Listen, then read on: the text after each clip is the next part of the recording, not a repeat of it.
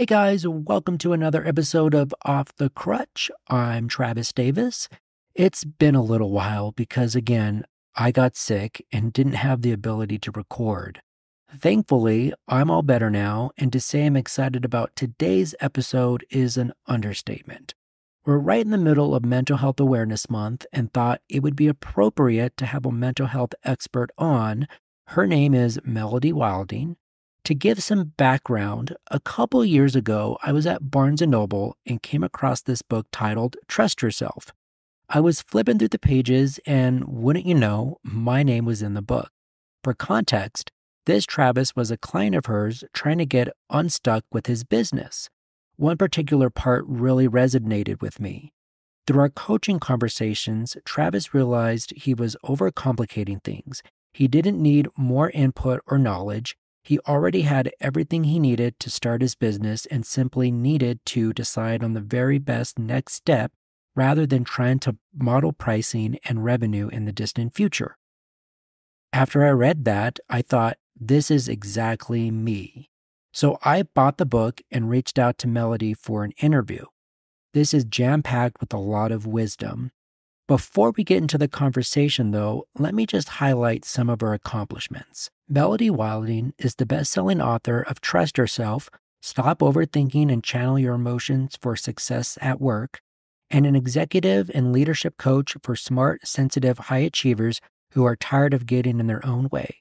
Through her coaching programs, talks, small group workshops, and articles, she can help you break free from self-doubt and overwhelm, master your emotions, and use your sensitivity as the superpower that it is.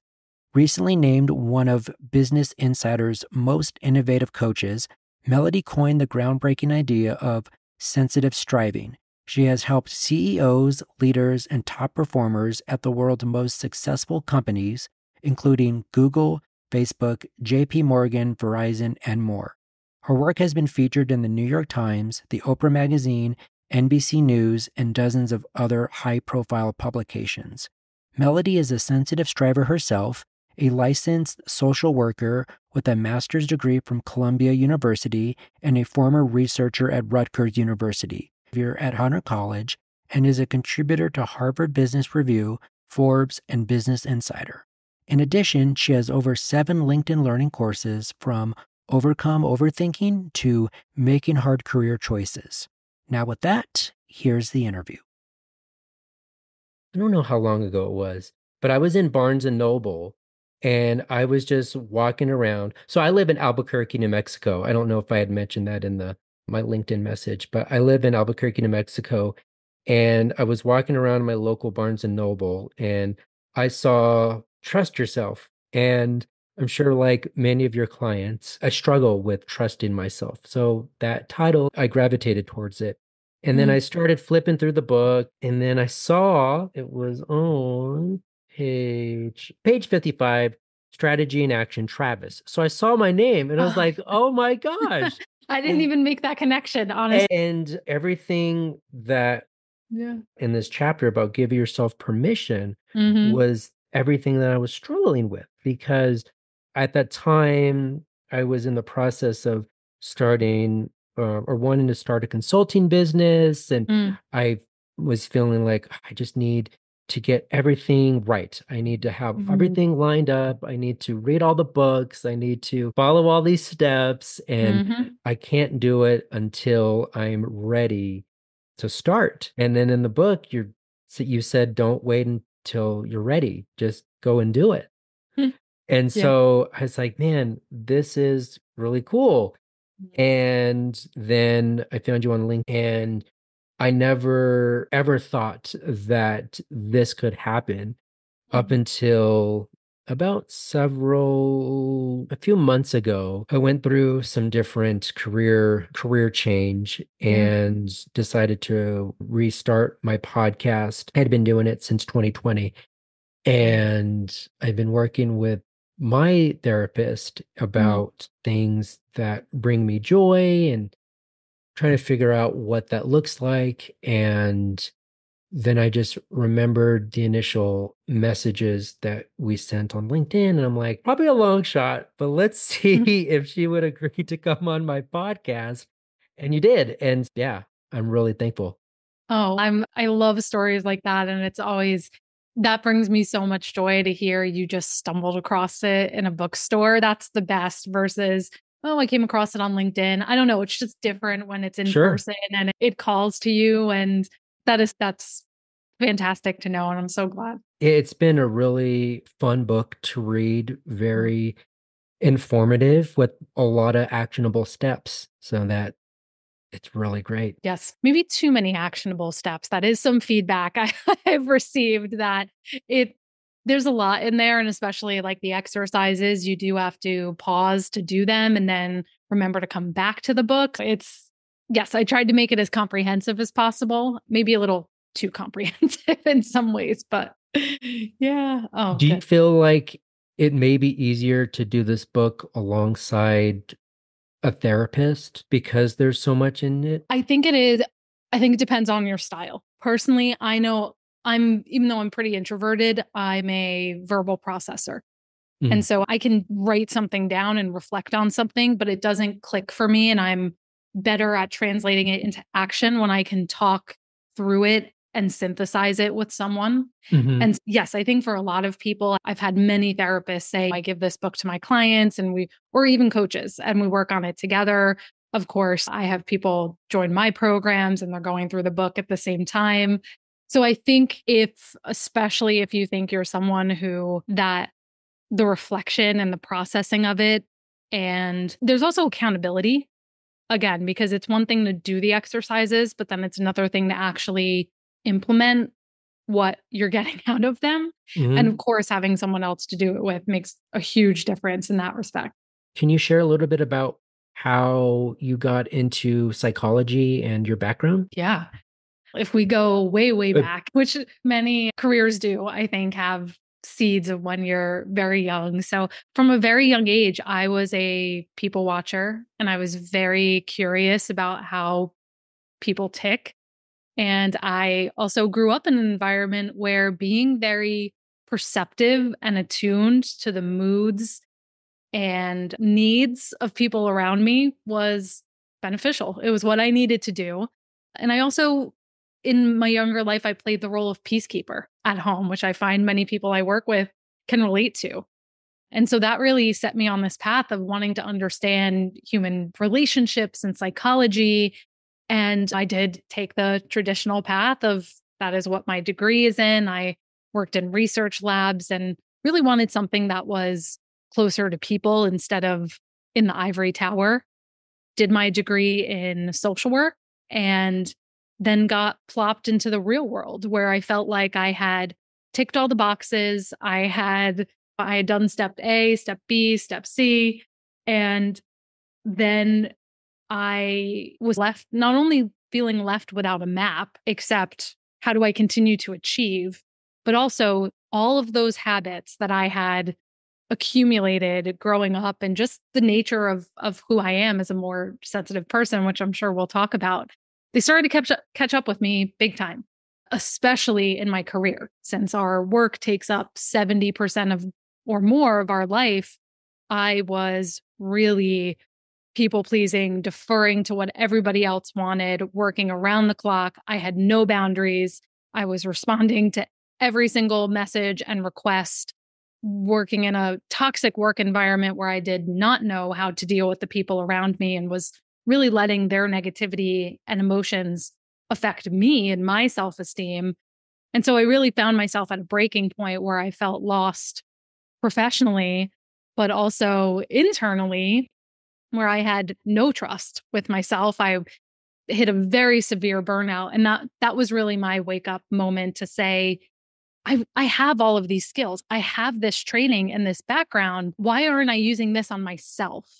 And so that sent me on my own journey. And then also at the time, I began on the side opening up my own coaching and therapy practice, which grew to be my full-time work over the years. And now flash forward, here we are over a decade later. And yes, this is what I do day in and day out. And I love it, I think, because it comes from a place of trying to transform my pain and my struggles into something that can help other people. So other people don't have to go through the same thing. I think that's a really great story. Did you wrestle with self-doubt when you decided to start your coaching and therapy business on the side? Yes, I still wrestle with self doubt. You teach what you most need to learn. And sometimes it is new level, same devil. The same Yep. challenges come up in different formats. And yes, I thought, who am I to do this? What are all of my colleagues going to think? Because certainly at the time, over a decade ago, coaching was really looked down on. It was not like it is today. It was considered weird and something remedial that people only did if they were underperforming or failing. And I luckily did grow up in a family of entrepreneurs. So I'm very grateful for that. My close family was extremely supportive, even though they said, "You sure you're going to be able to pay the bills with this?" But of course, I was taking a path that was very different from all of my friends and many of my other colleagues. And I felt that judgment and I internalized that as maybe this is the wrong choice. Maybe I don't know what I'm doing. And all of the what are people going to think with me? Can I actually make my clients happy? All of that was very mixed up in there. And at what point did you decide you wanted to write a book? I had known from a very young age I wanted to be a writer. I was that kid who would build pillow forts and write little books in there. But I never dreamed. I thought it was a pie in the sky. This is when I'm in my retirement and I'm leaving my legacy work. I thought it was very far off. But actually, what happened is I spoke in an event. And afterwards, a woman came up to me and handed me her business card and said, "I'm from this publisher, would love for you to write a book for us." And I thought, wait, is she talking to me or did she mean to talk to someone else? And that was a moment of somebody else seeing my potential and my value that woke me up to maybe I don't have to wait. You and I were talking before we started about how you can't wait until you feel 100% ready. Because if I waited until I felt 100% ready to write a book, I would not have written anything, any books. There would be nothing. And so it did take someone outside of me saying, "Have you thought about this?" That actually got my gears turning to say, maybe I can do this. And yeah, from there it is a very painstaking process to write a book. It will bring up all of your insecurities, but it is the most gratifying thing I have ever done just because of the way it challenges you to be clear and digestible about your thinking, but also the impact it makes. Again, you and I were talking about how you stumbled across my book randomly in a Barnes and Noble and it spoke to you. And here we are chatting. That's just the most, you can't replace a feeling like that. And it really is the most meaningful thing to have the book out there, reaching people, making a difference for people, and hearing those stories it just means the world. It's made a huge difference in my life. It's called Trust Yourself, Stop Overthinking, and Channel Your Emotions for Success and Work. And I'm assuming that this book came out of your experiences in your workplace in the toxic environment that you mentioned. Yeah, it definitely came out of my own personal experience growing up as someone who was always told, "You're too sensitive. You should grow a thicker skin. Why do you take everything so personally?" And also just observing that everything seemed to affect me so much more deeply than it affected other people around me, my friends, other people in my family. And I thought I was broken or I was weird. I didn't even have words for it until I came across Dr. Elaine Aron's book, who is the original researcher who wrote the book, The Highly Sensitive Person. And it was like the world opened up and suddenly everything made sense. That being highly sensitive, this is not a character defect. This is not something I have to fix. It's something that just is. And when I was able to understand that, I could have so much more objectiveness about the way I approached situations, taking off that layer of shame, and also knew how to start to optimize my relationships and my work environment to work for me instead of against me.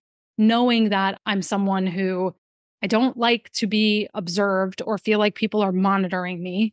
And so I once worked in this really small office in Manhattan. Many offices are small in Manhattan because space is at a premium. But this was the type of office where everyone was sitting basically in a circle. You could see everybody's computers. If you backed up your chair, you hit other people. Mm. And I felt like I was in a fishbowl to the point I couldn't stand it. I quit a few months in because I couldn't take it. And things like that suddenly made sense. But what I found in my own life and certainly my work with clients is that there was this other piece of achievement and drive of always wanting to do more, be better, take on bigger goals, constantly be pushing yourself, not necessarily to climb the ladder or get a certain title or promotion, but because we just have that innate Mm. inner drive, the interest in personal development. And of course, all of these things can be tremendous advantages, but if we're not aware of them or don't know how to manage them in the right ways, can hold us back.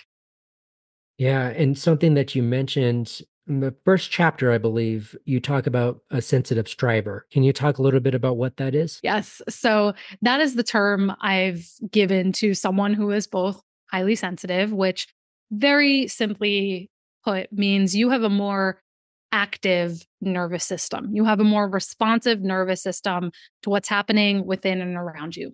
So you are someone who is highly sensitive. You think and feel things more deeply, but you are also a high achiever. You are driven. You put a lot of pressure on yourself to succeed, and that, in a nutshell, is what a sensitive striver is. So it's really this combination of the way you are wired with also the way you are conditioned and brought up. In the book, I talk about how there are 6 key qualities to being a sensitive striver. And each of these, when they are well balanced, again, can be an attribute. But if it is unbalanced, and so I can walk through this quickly because I think it can also help people zero in on what specifically is my struggle a bit more. So, first is the S, which unsurprisingly is sensitivity. So, that is what is your physical responsiveness? Are you able to stay calm and composed under pressure? Or are you getting overwhelmed, overstimulated very easily? T is for thoughtfulness. Are you reaping the upsides of being reflective, intuitive, perceptive? Or are you stuck in the downsides of getting self consciousness, indecision? Next, we have R, responsibility. That is sensitive strivers. We are very loyal. We are very dedicated. We will go out of our way for people, many times to our own detriment. So we can be really big people pleasers and overfunctioners. Then there is inner drive. So that's that desire to get all the A pluses and gold stars. Again, we can be very high achievers, but can become perfectionists and really start to set ourselves up for failure because our goals are too high. Then is vigilance, being aware of the subtleties, the nuances around you, great for being able to read the room, respond to the context that's happening around you, but you're always on high alert. You might be overly vigilant and preoccupied with that. And then last is emotionality. We tend to have big emotions, more intense emotions than most people. We get the upside of that, a lot of joy, pride, gratitude. But the downside, we may stay stuck in frustration, annoyance, anger than most people. When you first shared the term sensitive striver and started talking about this out in public, what was the kind of response you received? Yeah, I was surprised. I was very nervous to put it out there. Again, because sensitivity has such a stigma connected to it. But I was surprised how many people immediately said, "Oh my God, this is me. You are describing me to a T." And I have never heard anyone describe my life and who I am in such a succinct way. And so a lot of people just immediately, I wouldn't even have to describe it many times, and they would say, "Yes, that's it. Thank you. Thank you for putting a label on what I've struggled with because I've never feel like I fit in anywhere." And what was also really surprising to me is before I started talking about sensitive strivers, I would say 90% of my audience was women, people who identified as female. And now it's about split evenly. Talking about sensitivity, the number of men and people who identify as male that it has brought into my world has been incredible because I think men are really starved for this conversation. They're fed messages about you have to be macho, don't let anyone see you sweat, boys don't cry, right? Yet sensitivity is a genetic trait. And that means it's pretty evenly split in the population. And so that has been really affirming to see that people feel it describes them, they feel included, they feel like they belong. And it just has removed so much shame for people about, I thought I was the only person that reacted this way or that felt this way.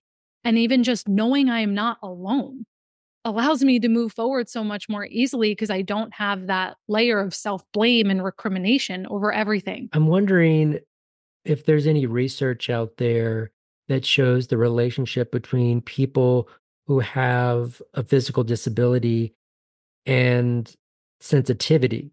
Because I know for myself, having cerebral palsy and trying to navigate the, I guess, struggles or adversity on a daily basis also makes me attuned to the world around me.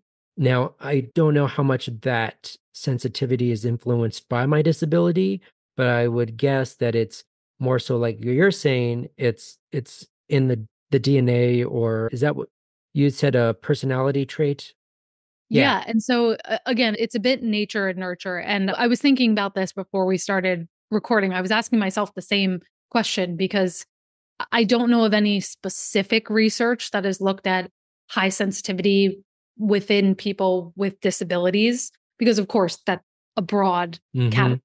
But my intuitive nudge is that makes sense. Again, you may have a certain amount of people that are already predisposed to being more sensitive. But then when you live with a disability, again, depending on what type it is, you do have to be more attuned to people's body language and emotions. You may have to communicate in different ways. You may have to be more in touch with what's happening in your own body.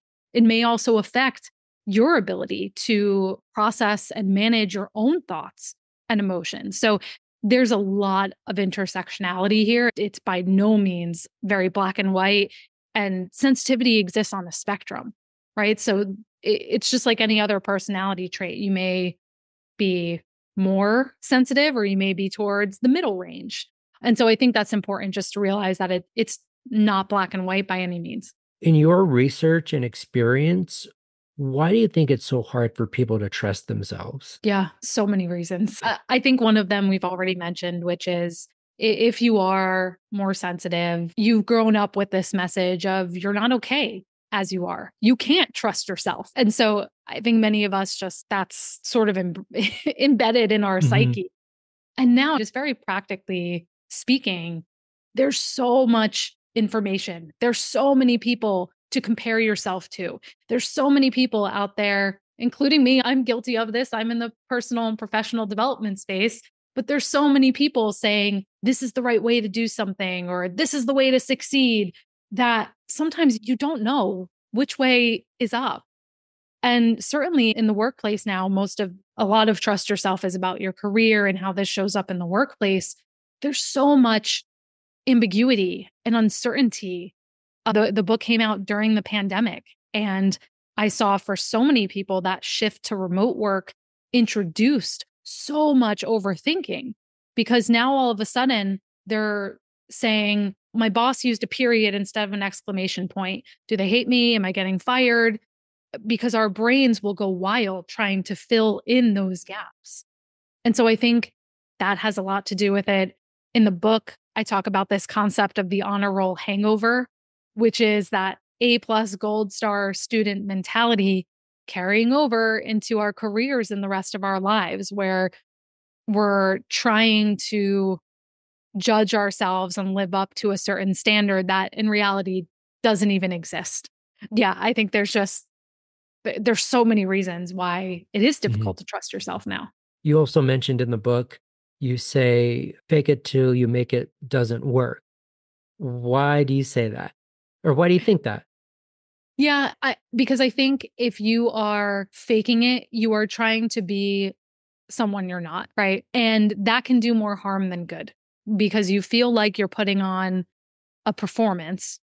You feel like there is what I see with a lot of sensitive strivers is the perfectionistic thought that there is one right way to do something. And a lot of times this comes up with career decisions or even things like people will always ask me about executive presence, this elusive executive presence. And they think there's one way. And if they just do certain mannerisms or carry their body in a certain way, they will have executive presence.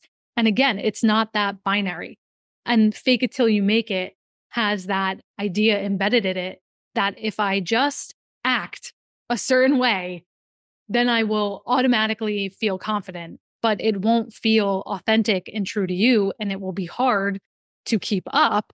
And so that's why it can backfire because it can almost make you feel further from yourself and more like an imposter than it helps. I also think that term isn't always applicable to everybody. Now, going back to somebody with a disability, that's a little bit more complicated because then you're adding another layer.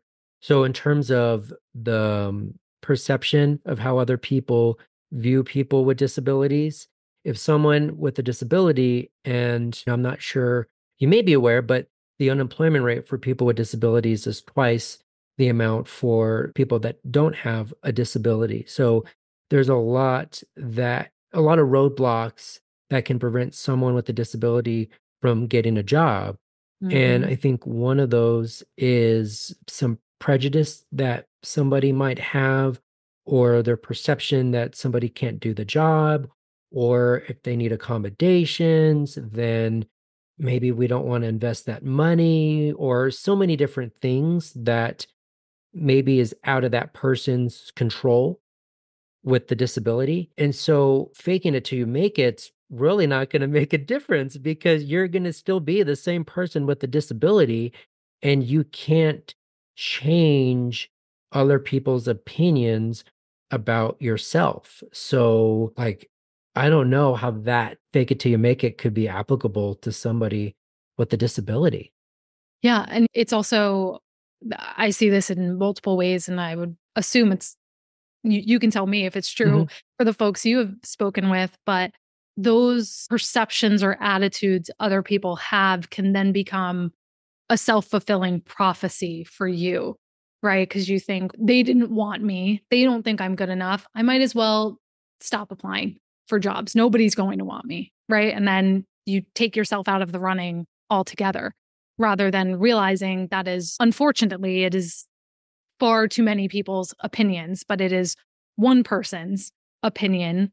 Yet, this is the importance of trusting yourself. If you let that define you, you're not going to be able to move forward and be successful and do what you're meant to do. And it's hard to go against that, but a lot of it is, and what I hope to do in the book is give people skills for coaching themselves out of some of those unhelpful thinking patterns. They can reach their goals. Is there a favorite chapter that you enjoyed writing? I was actually talking about this earlier today. My favorite chapter is the one on assertive communication. And I think it's about speaking up. I honestly I forget what the exact title is, but it's the chapter on assertive communication because I really feel we teach people how to treat us. And what I see so many sensitive strivers fall into is that they are far too passive in interactions, or they, through their own actions, inadvertently teach other people to treat them like garbage. So, a very common example that we'll see in the workplace is, and I certainly fell into this, that you are responding to messages at all hours. You respond 2 seconds after you get something. And guess what? That can create this perception or make other people dependent that you will always be responsive. You will always be the one to volunteer everything, to the point that when you don't do those things, people get angry or they get upset because they had come to expect that of you. And so teaching people how to treat you is really, how do you carry yourself with greater assertiveness, not being a jerk, but with greater self-respect and confidence in your preferences, your boundaries, your thoughts, your requests, so that other people respond to that confidence differently. So I love that chapter because it was a lot of fun to write different scripts and things like that. And I really love that sort of crunchy brass tacks sort of stuff. And you are also a speaker. You've given a TEDx talk about dealing with self-doubt. And one thing in particular that stood out to me was when you said naming it and reframing it. Can you give an example about what this is? Yes. So name it and reframe it, clever way to be able to identify overthinking or self-doubt in its tracks and really try to change the narrative around it. So I find so many of us, we just go through our day with negative, unhelpful thinking, just being our default, right? That I'm so terrible at everything. No one likes me. I'm never going to be successful. Why should I even try at XYZ? And again, that becomes a self-fulfilling process, but it's so automatic that we don't even recognize it. And I think it's the stat is something like, you think tens of thousands of thoughts a day, more than 80% are negative. The human brain is wired for that because it wants to keep us safe. Mm. And so naming it is catching that, is catching, you can either name your inner critic, you can give it a name that is separate from you, or you could name that sort of soundtrack in your head. This is the I'm not good enough story again. There it is. There it goes again. And reframe it. What's a more helpful, encouraging, empathetic, even just realistic way to view this situation? Or what's another possibility that could be true here? So, for example, someone not responding to your email doesn't mean that you've lost out on an opportunity.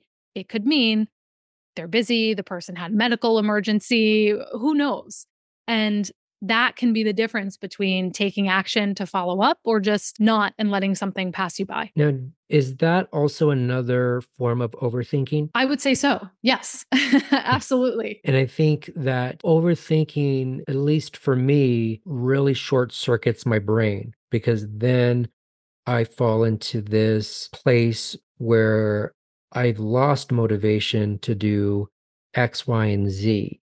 Mhm. Is that something that you see with other clients who are overthinking as well? Yeah. Yeah. And I like to say that overthinking, we usually think about it as thinking too much. And I want to encourage people to think about it more as the quality of your thinking. Mhm. Is it moving you ahead? Is it getting you the results that you want? Because you can deliberate deeply about something for a long time. But in doing so, you're gradually making more decisions. It feels like you're making progress. It feels satisfying. Whereas with overthinking, it feels demoralizing, draining. It tends to be circular and more negative. And so it's not necessarily how long you're thinking, it's the quality of Mm. it. That's good for my listeners to know because I think we all deal with, in one way or another, at maybe one time or another, dealing with overthinking or letting the quality of our thoughts, or maybe not having very good quality of thoughts. And that's what is making us stuck in not taking action. So finally, what is next for you? I know that I see you post a lot on LinkedIn and Instagram, but do you have any other projects coming up? And outside from your coaching and counseling practice, what other things do you currently do? Yeah. Yeah, it's an exciting time. In the near future, I'll have 2 more LinkedIn learning courses coming out. So I already have 7. I'll be up to 9. One is about power dynamics in the workplace, and another is about having an ownership mindset. So look out for those. My second book comes out next year, and that will be all about managing up. And how do you manage up specifically to teach people how to treat you, to reclaim your sense of freedom and agency at work? And then beyond that, yes, I run a group program called Resilience. At the time we're talking, it's actually open for enrollment again. I run a program for graduates of that. And I take a small amount of one-on-one clients every year. But yes, also do speaking and trainings for companies. So I like to keep my hands in different things to keep it interesting. Yeah. Thank you so much, Melody, for coming on my podcast and sharing about your experience with how to silence your inner critic, trusting ourselves, and just become better versions of ourselves. Thank you for having me. It was a lot of fun. Thank you for tuning in to today's show. Follow me on social media at Off the Crutch or email me at offthecrutch@gmail.com. I would love to hear your comments, questions, or if you want to be on my podcast. Until next time, everybody, take care.